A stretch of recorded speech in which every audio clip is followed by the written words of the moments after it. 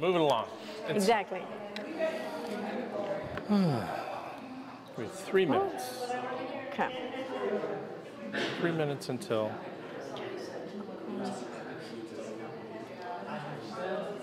Should we somehow engage the audience or no? I think we have already. Okay. I think we've done a nice job, actually, talking to the people we know. Okay.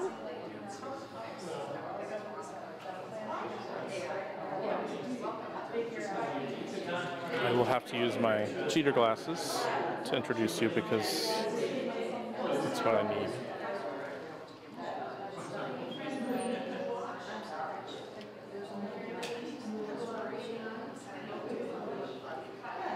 Are you going to introduce me first, or am I going to introduce you first? I will introduce you.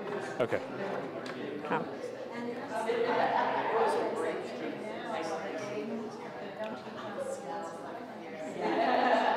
I thought Tobias might be coming. I thought too, but maybe, they couldn't. Yeah. Was Valerie too?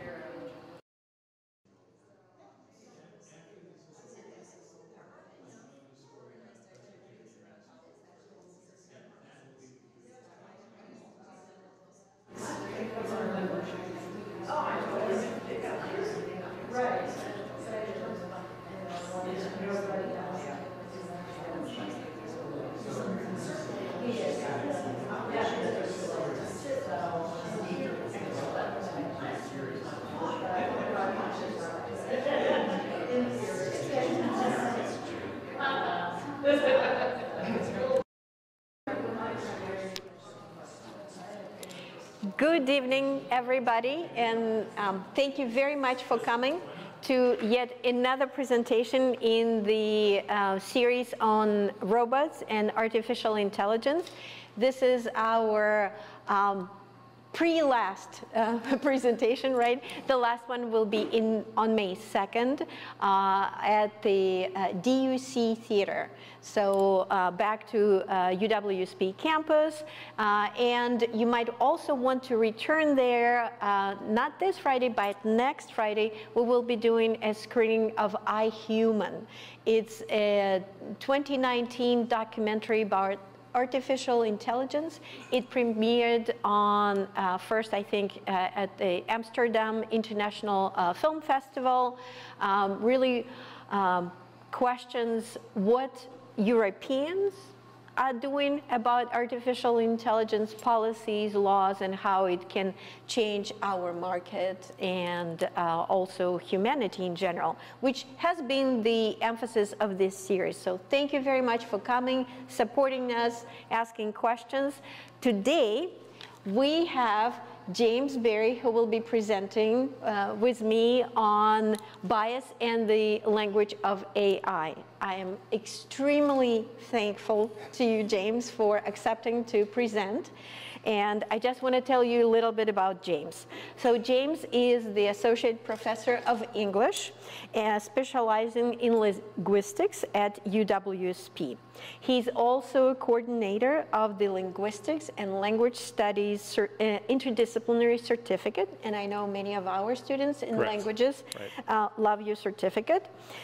His research interests range from historical English syntax to sociolinguistics to the scholarship of teaching and learning in linguistics as well.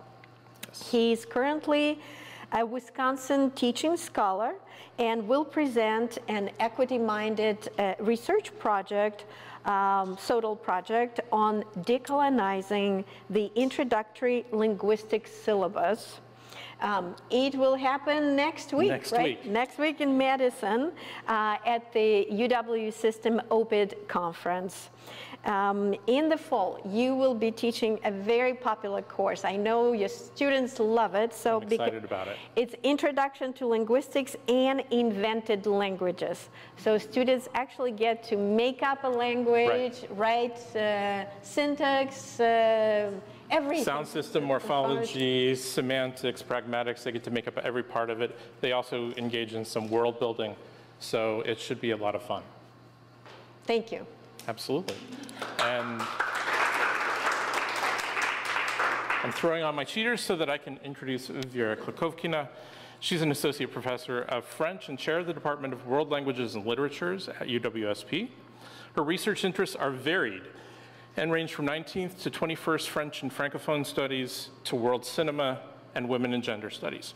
She has published and presented her research on Marcel Proust, Emmanuel Levinas, and Amélie Nothomb. She also conducts pedagogical projects for Scholarship of Teaching and Learning to investigate teaching in the language classroom, teaching practices. It's a long list, and I skipped a line. That enhance student linguistic proficiency in the target language. Her most recent publications are Machine Translation, Friend or Foe in the Language Classroom, and Radical Hope for Global French Studies. She is currently working on a larger project on AI and artificial caregivers in world cinema. She's a recipient of the UWSP University Excellence in Teaching Award, Excellence in Service Award, and Leadership Mentor Award. She also serves as the UWSP Assessment Coordinator. So just the one or two things. All right, so. Let's do it. Let's do it.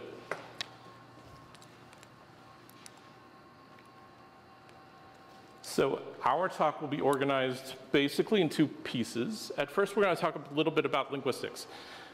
So if you're not terribly familiar with linguistics, I'll introduce some terms, and I will quiz you on what your language usage is like. Could you be biased in your own language usage?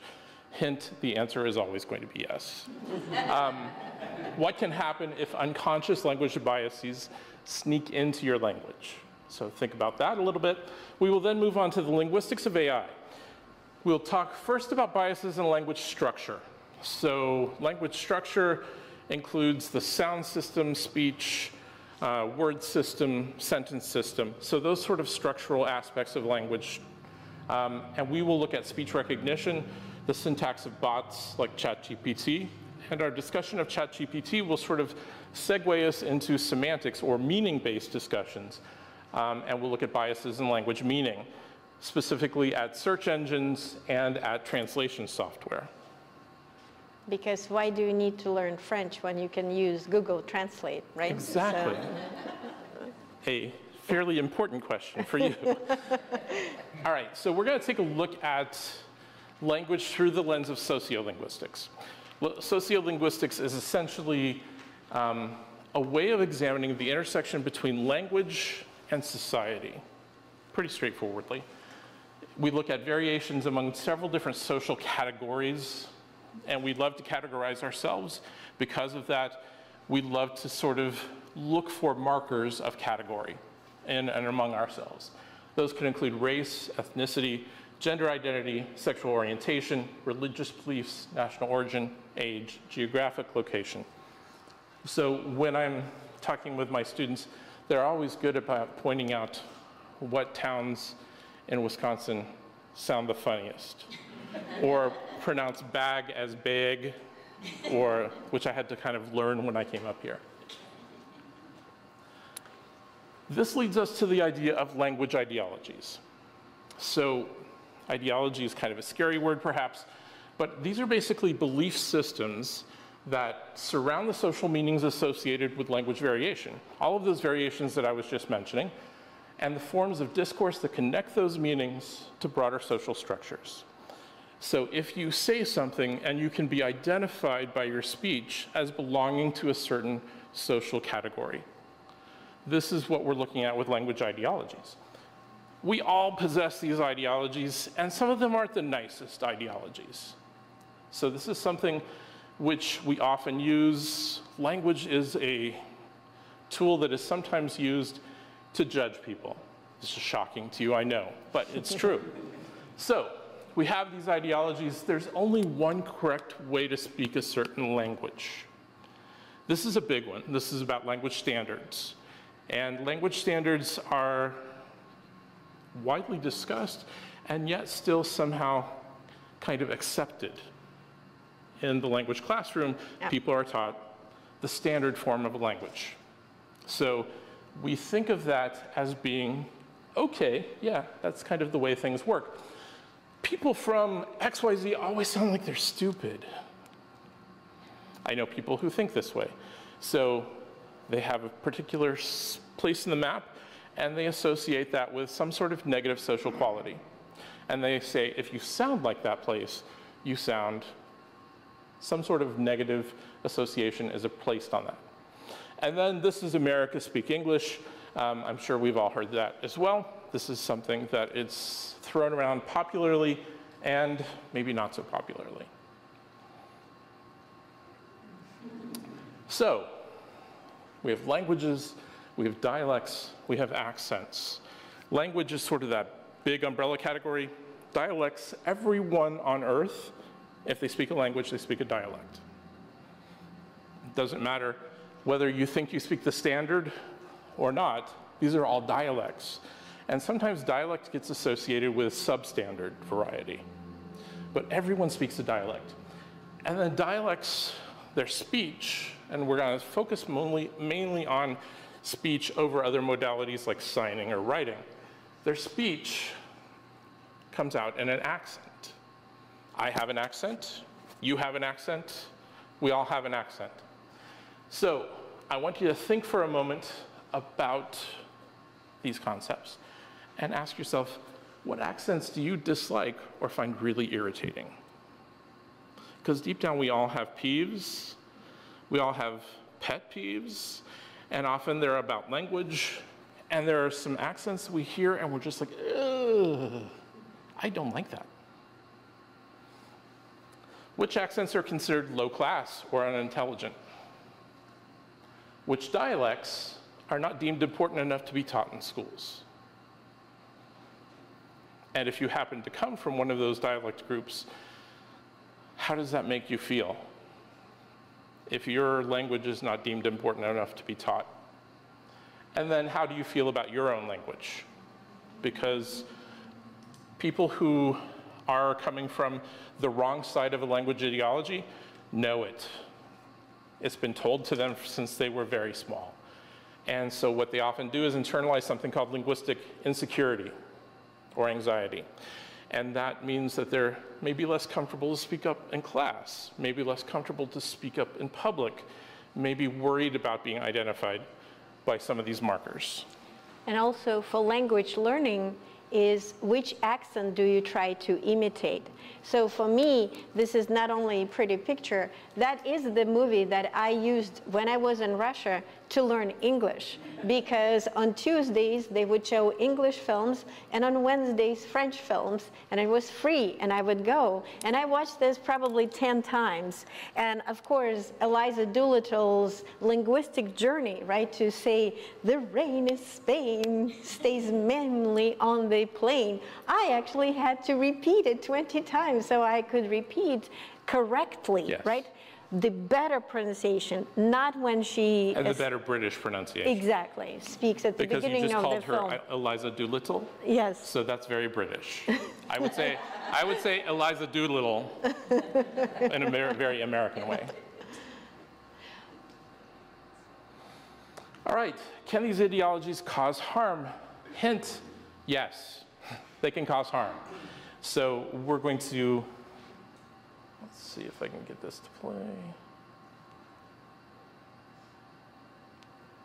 A professor of linguistics from Stanford University in California. This is about John Baugh.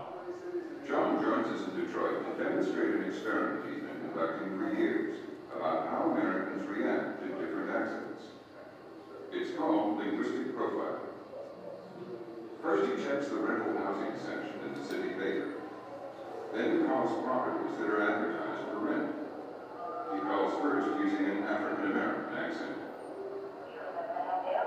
Yes, my name is Michael Davis. I was calling to see if you might have any houses for rent that might be available. Then he calls again, speaking with a Latino accent. Hello, this is Juan Ramirez. I'm calling about the apartment you have advertised in the paper. Yes.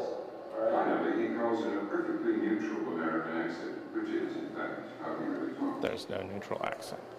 What kind of results? I'm actually getting some mixed results today, but generally speaking, minority dialects do not fare as well, and particularly in the affluent communities. Is that race or economic class? It's both. Race in and of itself will not be the factor that excludes one from a particular neighborhood. for a house for sale in an affluent community. So Ba has been conducting this experiment for a long time, and you can see this is slightly dated. There were payphones. He was looking at it. He was looking at a newspaper to get rental listings. But 10 years later, what do we get? It's not that different. So, and this is from Do You Speak American? So let's see. But 10 years later, we're going to get an app that is going to wash out your accent and will make you sound American, right? Or white American. Right. So this is being sold to call centers around the world. Hi, this is Alex from the customer service 8. How are you today? Great to hear. I'm doing very well. Thank you very much for asking. So how can I help you today? I'm so sorry about that. I'll be glad to help you. Can I get your full name, phone number, Same voice, same person. on that order? What you just heard was a demonstration of a software known as Sonus. Should I stop? It's a start. Yeah. So this is by a company named Sonus. It's a startup company.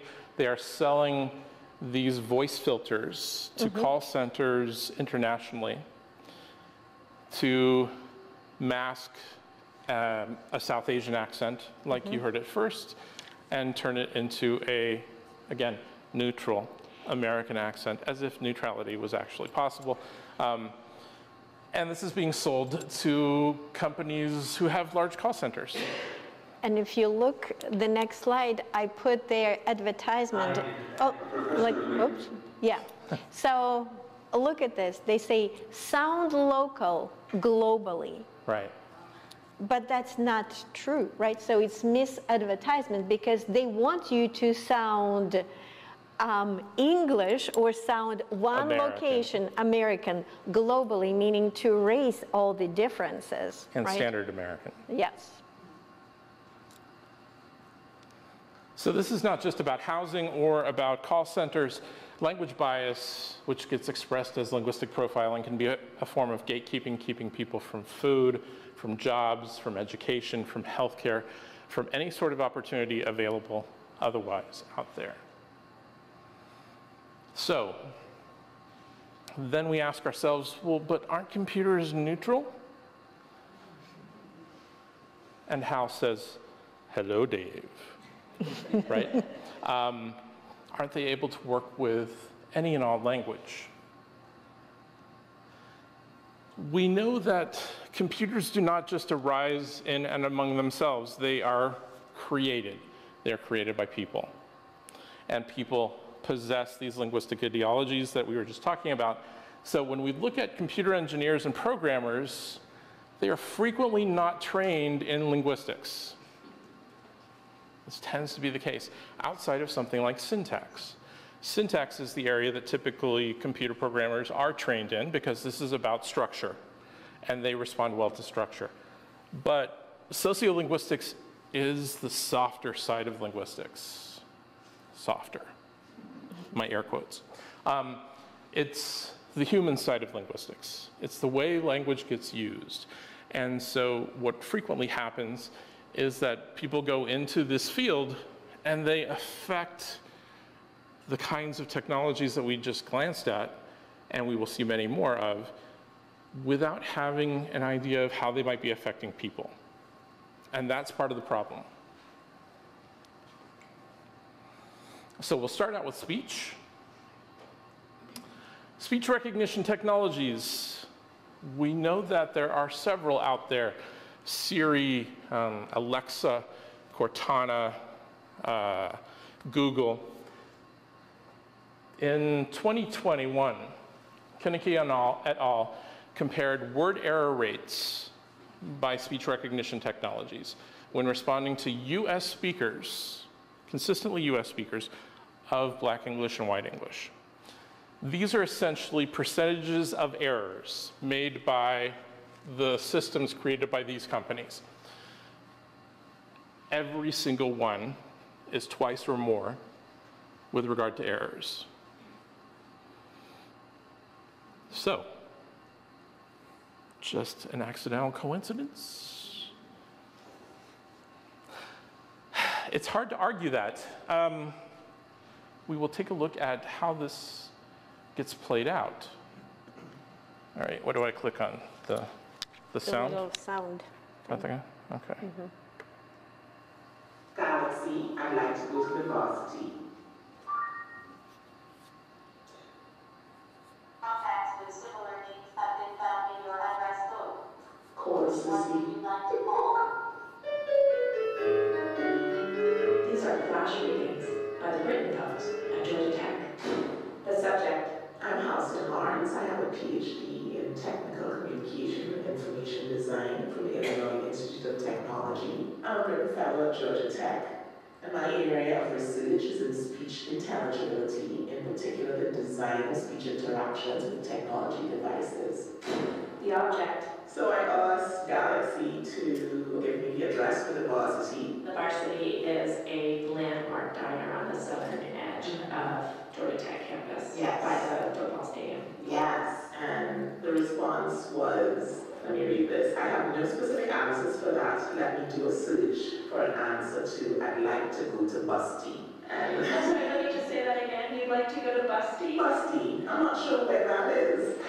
And neither is Galaxy. Yeah, so Galaxy goes off and tries to map Busty. Is there a place called Busty? No. No place called Busty. No. I'll take consolation. Yeah, the GPS just stole at that speed. So, Try again. Galaxy, I'd like to go. Galaxy, I'd like to go to the. So, she's a speaker of English. English is her first language. She's a speaker of English that in many ways is actually closer to UK English than American English is. She's from Trinidad and Tobago. And did you discover that that was impossible to understand what she was saying? No, but Galaxy did. So she has a Galaxy phone, and we cannot blame Galaxy for this because Apple also has its own issues. So when we look at this, she's unable to use her phone in a way that it is programmed for her to use. If we look at Siri, which of course is an Apple product, how many languages does Siri support? Apple lists countries. Each of these countries has a different dialect, but Trinidad and Tobago is not on there. So there are 9 English dialects. There are about 5 Spanish dialects, 4 French dialects, 3 German and Dutch dialects. What kind of languages have I just named off?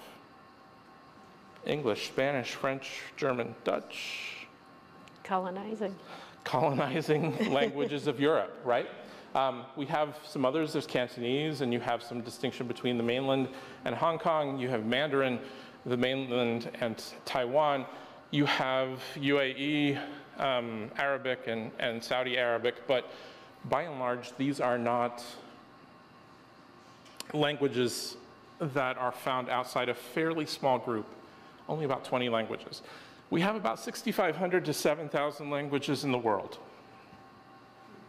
that are used by people.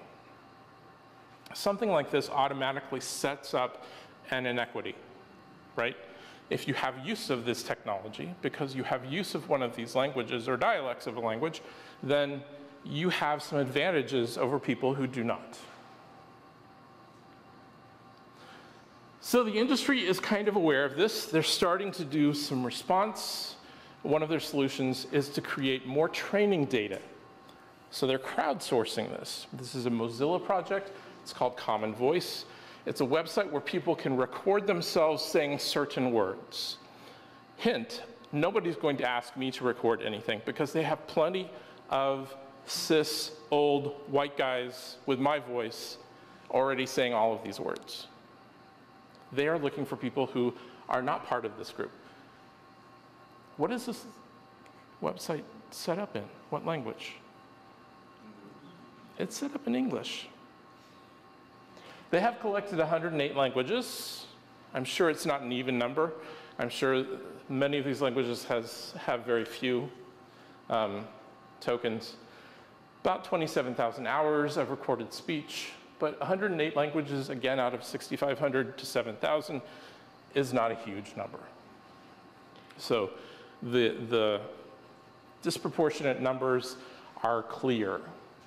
And of course, donate your voice. I don't know if that triggers anything in you. In me, the Stepford Wives, right away, right? So yeah, all these women who donated their voices suddenly get killed and replaced by the robots. So I don't know. On the one hand, it sounds wonderful. On the other hand, until how long and how far do we want the technology to replace humans, right? Well, on the other side, it also says help us validate voices. Yeah. So your voice may be invalid unless it's validated. Yeah. So, continuing problems, right? What about our voice assistants? So companies have downloaded many more voice recordings of feminine voices and use them more often for voice assistants than masculine voices. This is only starting to change a little bit, and you have some options in certain of these technologies. But why would this be? First of all, to one of Vera's points, anthropomorphizing is expected. It should sound human. It should sound Stepford wife-ish. Mm-hmm. Ready to help. Ready to help, yes. Then there are gendered expectations of a helpful and compliant assistant. That does not push back. Right. I'm seeing different responses from different people. The women in the audience are going, And then companies, of course, may be relying on misogynistic stereotypes here. So we have some real issues that continue to go on. However, actual human voices are relatively lacking. So according to the Brookings Institution, women make up just under 20% of students graduating with a bachelor's degree in engineering, any engineering. 18.7% of computer software engineers are women, 22.8% of computer hardware engineers are women, and 23.6% of technical roles at Google. So, kind of interesting. And then when we look at Black and Latina women, they occupy less than 1.5% of leadership roles in Silicon Valley companies. So the companies themselves, first of all, they are building based on a profit model, right? They're looking to sell you an Alexa or a Cortana. I didn't even know about Cortana until I did this research. I'd never heard of it, but apparently Microsoft's trying to get into this stuff. But they're trying to sell this to you. Look at the names. Siri, Alexa, Cortana, gendered female, right? And then look at that compared to the number of roles. 80% across the board of people working in this industry who are decision-making are not identifying as women. Okay, we're going to move on to ChatGPT. I hear the English department makes a collective groan. I'm almost tired of talking about ChatGPT, but here we go. So what exactly is ChatGPT? GPT stands for Generative Pre-trained Transformer. It is pre-trained, so we were talking about training data in a couple steps back. It is pre-trained with a bunch of data. ChatGPT is what's called an LLM, or large language model, meaning that it uses a lot of data gathered from internet sources to develop predictive text in response to a communicative need. It's capable of sorting through large data sets to gather information, and because it understands meaning and context, give or take, give users a thoroughly accessible answer to a question. What it does really well is syntax. Again, structure. It gives answers that are nicely and appropriately structured for an English sentence or an English paragraph or whatever our expectations are. The reality, though, is that sometimes content is not so beautiful. So bias creeps into ChatGPT. Some responses to questions, even basic mathematical questions, which you would think everyone would get right, have been answered incorrectly and sometimes nonsensically. The data that's been gathered has often been minimally vetted or not at all, resulting in responses that show racism, misogyny, homophobia, ethnocentrism, ableism, ageism, etc. Every ism you can think of, because it's all out there on the web, and ChatGPT is just a big sweeping thing gathering this all together. And then Google ethics officer Tim Jibru was forced out in 2020 for pointing out the bias flaws of this big unwashed data. Her departure encouraged other companies to walk back their ethics monitoring, including OpenAI that makes ChatGPT. And ChatGPT was in a rush to get out first before Google's models, Microsoft's models, etc. And so they didn't do that much work on the ethics end of things. Again, that's just soft language stuff, right? Well, it's not like they didn't have time to think about it, right? For Google Translate, for us, what is happening right now with ChatGPT, it was in 2016 when they came out with machine learning and neural language processing that mimics brain processing. Because suddenly, we as language instructors, we're getting papers beautifully written in French with complex subjunctive, right? We're like, no, you don't know that. Exactly. You don't know that it's a different mood, and now you used it in the past tense. No French person actually knows how to conjugate them, so I don't think you know how to conjugate them. But students were taking their English written text, putting it in Google Translate, and were receiving actually really well translated. After a while. After a while. Well, at first it was messy. Well, 2016, that's when the big break happened. Yeah. And so we had time to adjust to it, to come up with different teaching techniques. That's why I really got into SOTL projects, because I thought, like, I need to make sure that students own their language. Yes. Yeah. And it is about ownership of your language in multiple ways here.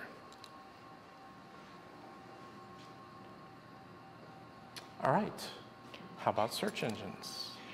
Well, that's also very important for, thank you, for language learning, right? Because we want students to use Google. There are different engines that will help actually conjugate verbs and so on. And so you think that they are all neutral, right? Because they're just available. Well, little did we know, or little did I know, until I talked to James. He had faculty college, right?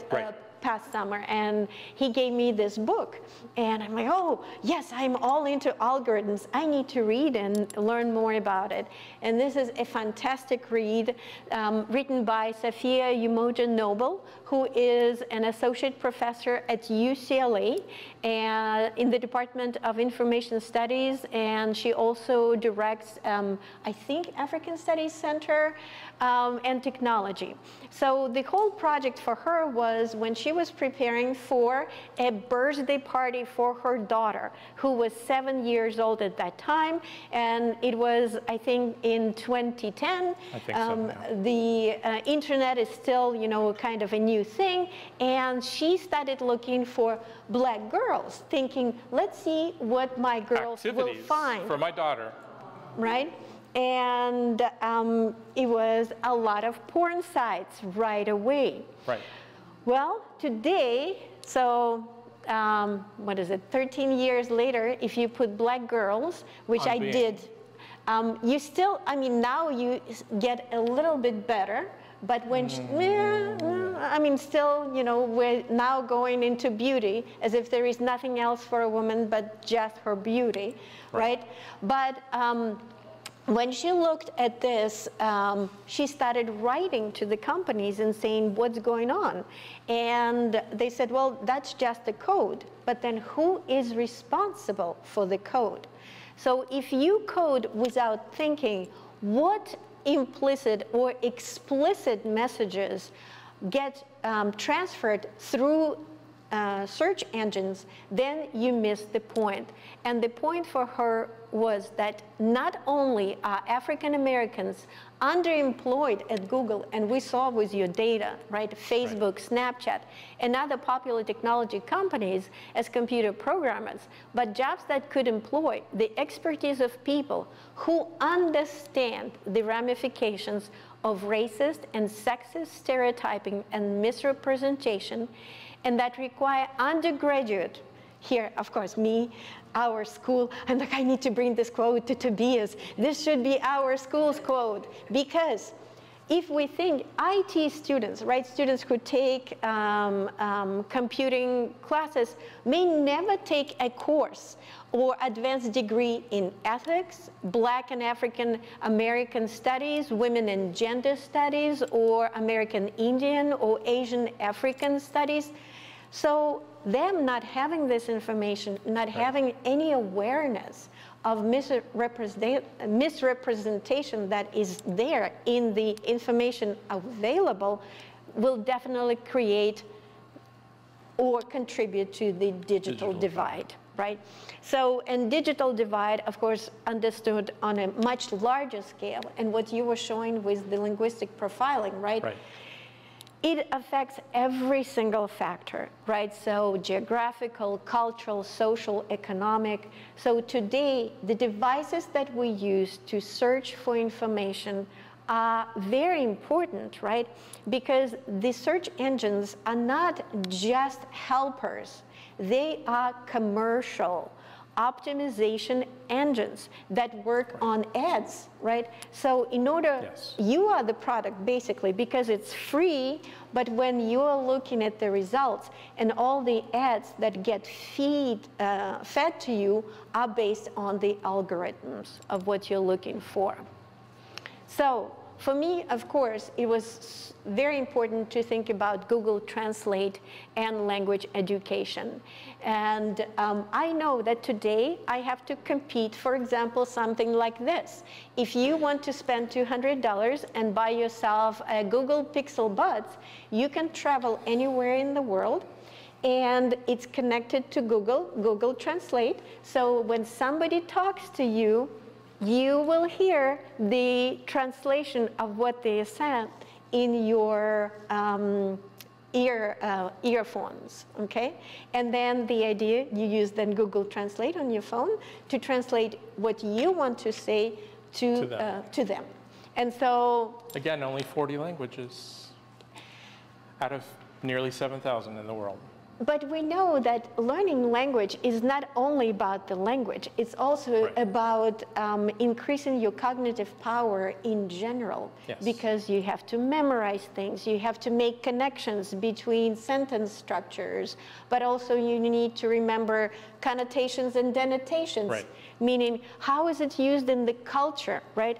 What cultural effects, for example, when you say in French, oui versus moi, no, you kind of get the meaning, very different.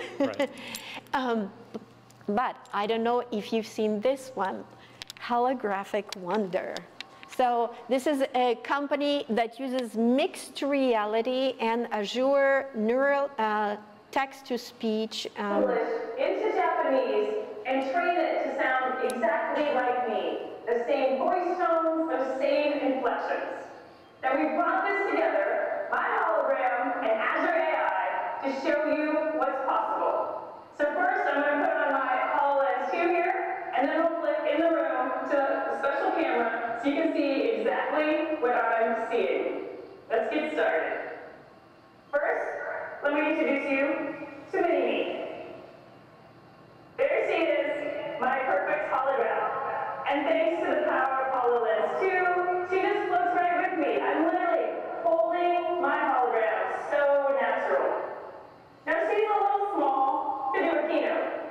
So let's get her up so she can do full-size Japanese keynote.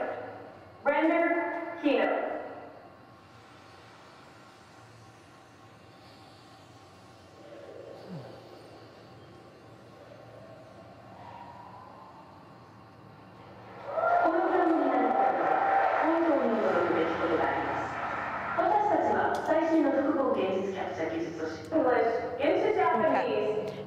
It doesn't stop, you just have to go. So you've seen the wonder, so right? without learning how to speak Japanese, right? Without really understanding how culturally she needs to prepare for a keynote, you can just make a hologram of yourself with perfect translation, right? So then again, the idea is we deprive ourselves of learning the language, learning the culture, right? Because we need to speed up the process. And we don't think that memorization has something super important to us. But me, who worked on Marcel Proust and read 7 volumes, right? I cannot forget reading all of this. The right to be forgotten and the right to be remembered is really important. Yes. But right to be forgotten legally is also a very important law. So it's the law that European countries have of delisting the information, right? So it's the question of digital recording, freedom of information, and data storage. So in 2015, US activists wrote an open letter to Google saying, we need to have this because the data is stored, and if it is just put back on the table, let's say 10 years or 20 years from now, it is as if nothing happened to the person, right? But the person grows. We all heard about growth mindset, right? So the idea is, what is going to happen to our personal privacy? What is to our right to grow, to change, right? To adapt to the environment if the machines with their stored data will simply have the data and bring it to the surface whenever somebody's looking for ChatGPT information, right? That's also another question about the confidentially kept information, especially in healthcare, right? But we still have this incredible fantasy of well-spoken, natural robots who will be researchers and translators. If you have not seen this film, I highly suggest that you watch this. It's a 2021 romantic sci-fi comedy about a humanoid robot who was specifically created for a woman, Alma, and she is a scientist, right? So she is a cuneiform expert, actually, and in order to seduce her, he speaks with a slight British accent, because apparently that's what she likes, in a very high German. So I didn't bring this, Kata would appreciate it. And Alma, in the middle of the film, says, "You're not speaking naturally. What is going on?" He's like, "It's my subjunctive use that you do not appreciate." So, that's subjunctive again. Again, yes. Always how not? But actually, now in Germany, actually very fresh in 2023, they just used AI translation, not only to natural languages, but to ancient languages. And actually, there is a twist in the film where, because he can access information so quickly, he realizes that the research project she has worked on for 3 years was duplicated before. Therefore, it will not be an original project, creating a hard act for the main character. But again, they have to speak properly. Right. But who codes that? Who demands it? And if we have robot toys around us who have this washed out language, then what will happen, right? But the biases are applied, right? So he has a slight British accent. And one of the things I was mentioning to Vera when we were talking about this is, if you've ever watched a commercial for Lexus automobiles. Lexus automobiles are made by Toyota, just like Cadillac is made by General Motors. They're the fancy ones, right? Every US Lexus commercial employs a woman's British received pronunciation, so incredibly posh sounding accent. Every single one. Not a Japanese accent, but a British accent. So linguistic biases, they show up everywhere. We don't even process it sometimes. Well, because we never really brought that to the attention, right? Right. And I think what the good thing with Chat GPT, that again, it mobilized the activists, and I don't know if you read about the open letter that was just written, and actually with my class, we all read it, and we decided that 6 months that they're trying to ask for definitely is not going to be enough. But it is strange that it had to be this, kind of exposure to the machine that was going crazy. I don't know if you've seen recently, it made up evidence about a sexual harassment case for a professor and just made up information. So it's not only wrong information or slightly incorrect mathematical information, but it's dangerous. It's dangerous because it's completely made up evidence. And so Future of Life Institute is trying to stop this, but we should have thought about it earlier. And that's why, for example, I don't know if you had a chance to watch 2021 documentary on Netflix, Code Bias, a fantastic documentary about bias in the, not voice recognition, but face recognition, okay?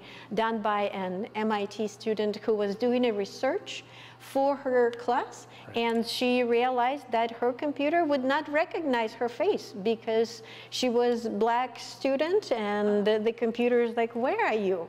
And that's why she's like, I need to put a white mask so my computer can recognize me, right? So. And we know that this has implications for like test proctoring software for online testing. Even the automatic hand wash stations don't recognize dark complexions. So if you're putting your hand in there for soap, and ours on campus, or at least are black, so you put your hand under there for soap. If you are dark complected, it often does not recognize, or you have to kind of sort of do something to make that happen. So this is happening right now. Exactly. It's going on right now in lots of aspects of our lives.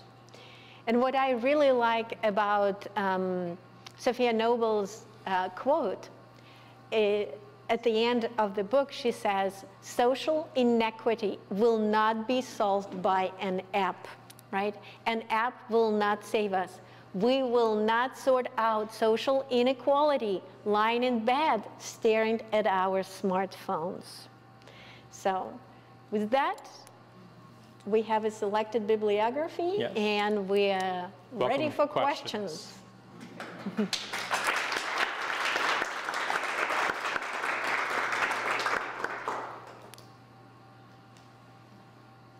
Oh. I saw Nancy and I saw Rebecca. So one of these programs, if I was going to donate books, would it identify my dialects or how I speak? It's one of the most shocking things I ever had was I was a student or my kid at college. Right. One of the other parents turned to me and said, "You're from Long Island, aren't you?" And she was a speech pathologist. Now we have a program do that and then maybe reject my dialect. Is inappropriate. One of the things that you notice is you don't just donate, but then someone comes along and vets your variety. So there's still going to be human input with regard to that aspect of things. So yeah, you could still be found inappropriate, Nancy. You're welcome. Rebecca. So I was just curious, it's interesting, we were just talking about this in my Women's and Gender Studies class today, especially that last slide. But what can we do about it? It's so enmeshed in our lives. How can we as individuals have some kind of collective action to pressure companies into addressing this? Excellent question. I don't think I have an answer, though. At the end, some thoughts that I have might be to treat some of these for-profit companies as utilities that are involved in for-good work instead of for-profit work. And if they're utilities, they should be then regulated much more carefully by governments. And I think that's part of the problem. There is in Silicon Valley and across, I would say, computer work in general, there's this sort of Wild West, shoot 'em up, you know, I'm an individual maverick, I'm out to change the world, I'm gonna do what I want to do.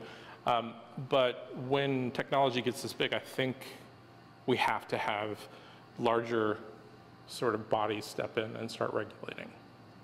There are definitely different outcomes for activism, and with my class at the end, we're planning to participate in a webinar by a conference, AI for Good. So there are definitely entities that talk about the implications of ethics and designing, especially for healthcare, robots that are ethically vetted. Right. But again, we always have to strive against commercialization, right? The same thing as with the search engines. They are commercials, right? Deep inside. And so, I don't know, we would have to unite as a humanity, like entire humanity, and say no. I'm not sure that's going to happen. Yeah. Because there's copyright infringement and all of Right. there's other lawsuits having to do with something that I'm forgetting. But I mean, I think part of the answer is going to be like the literal litigation. Well, for me, the question was about research, graduate students, and articles. So the pressure to publish is so high in academia. And so when you get students who say, oh, well, I need to write something, I need to publish in order to get a better job, then how will that process be vetted, right? And so that the same thing as you were talking about scraping, right? So that's basically what ChatGPT is doing, going in wild, scraping all this information, putting it together, and boom, you have a semblance of a research paper. But we know that doing research, it's actually painful, but because it is painful, you hopefully remember, right? Because you went to the library, you read the book, you can say, well, even if you don't remember the name of the author, you can say, oh, that green book, and somebody will recognize it. But when you don't have it, see, the same thing that Google Translate is completely changing one profession, and which is professional translators. Right. So now it's no longer about translating, it's about post-editing. But how can you post-edit if you don't really know the language? Now people who post-edit are usually the carriers, native speakers, or the ones who have learned the language the traditional way, right. Meaning they went to sociolinguistics class, they talked about, maybe, hopefully, right? And so they know how it would be appropriate in this situation and not in that situation, right? But when we get new generation of users who have only learned it through Google Translate, how will they be able to post-edit? And I actually find that in a smaller way. I teach composition as part of my teaching load. And so when I teach the use of, what do you call those little bots that give you your works cited page? Grammarly, but those are references, right? Yeah, the references. So I tell the students that, sure, you can use that as the first step, but you always need to go in and actually look at the style, understand the style, so that you can edit what they give you, because they're going to give you mistakes almost every time. So when you're doing EasyBib, it's not as easy as they claim it to be. It's going to give you a bibliography that has full of problems. And if you haven't learned a little bit of MLA, APA, Chicago, whatever style you're working with, you're not going to be able to then go in there and fix it, or even see it, or even recognize it. Recognize it. And then your history professor will fail you. I always warn them with history professors. I'm like, the history professors, they want your sources to be correct. I Yes. say about It's English true. professors. I may have to start saying it about French professors. We'll see. Exactly.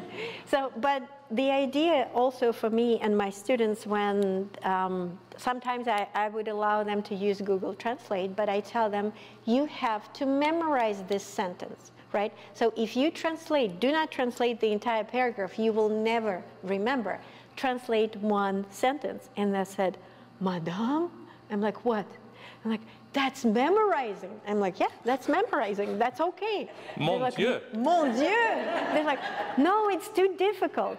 So if that process is very difficult, therefore, how do you retain the information, right? So then I guess you need your Pixels earbuds all Right. the time. That's right. Yeah. So I don't know if there are any easy solutions or even obvious solutions yet. Well, there's much political talk about regulation. So is it applying only to Facebook and TikTok and things like that, or are they talking about these programs, or is the argument free speech? Is it the same kind of defense that this should be regulated by legislation or oversight? There are concerns, I've seen some articles where there are concerns about political bias in what ChatGPT gathers. That it's too, say, left-leaning. So there is actually impetus, sort of anti-ChatGPT impetus in various sort of more right-leaning political groups. So some real concerns from both sides, I would say. Have you experienced, by any chance, a student already using that for their? Oh, tell us. Two? Really? Oh my goodness. Right after it came out. Immediately. Wow. So then I got mine this past week. Wow. How did you catch up? It's so what ChatGPT spits out just the most beautifully structured response, and it doesn't seem human. It doesn't seem. I mean, it actually starts. And I mean, I've seen it written before. So Right. Student writing is the writing of learners. it is, and it has personality to it. And it has personality, true. Yes. Which is Yeah. a type of personality. Yeah. I've used desperation for years to substitute for my personality. It works relatively well. But yeah, you kind of, if you work with students, you kind of get to know what you expect. And if you get something that is beautifully structured and maybe a bit content-wise, a bit inane. Bland. Or bland, right. That's a good marker. Actually, ironically, the owner of OpenAI, the one who launched ChatGPT, actually wrote an article about the risks of the program before the open letter, and everybody in the comments were like, well, why didn't you think before you actually launched it to the market?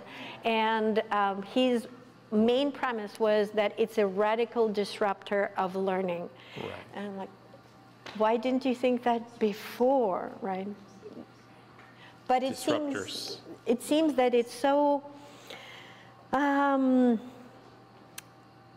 very seductive, because actually one thing that I didn't want to go too far, but I will go now for a second. My Fair Lady, right? So it's based on Pygmalion, Bernard Shaw. But Pygmalion is also based, or the name comes from the myth of Pygmalion and Galatea, right? But that myth is also representing the fantasy of animation that has lasted for centuries. And actually, if you read about... Exactly, or even earlier than that, right? If you think about it, in the real myth, Pygmalion not only creates the statues, he actually starts dressing her up, bringing her flowers, bringing her gifts, kissing her. So he is actually treating her as a human before she gets the divine inspiration from Venus or divine gift of life. Gift of life, right? So the idea is, as humans, and that's what's been my sole interest. We have so many people who are animated. Like, look, your hand, it's working. How wonderful. And I didn't have to do anything, right? It's just... And yet we are enamored with the idea of creating objects that will become animated. Humanish. Right? Humanish, and will replace something. But what are we trying to replace? I don't know. That's a good question. That may be too philosophical for... And maybe it's just the right time to finish it. So you think about it, come back on May 2nd, and we'll do a debate, right? Yeah? Thank you very much for coming.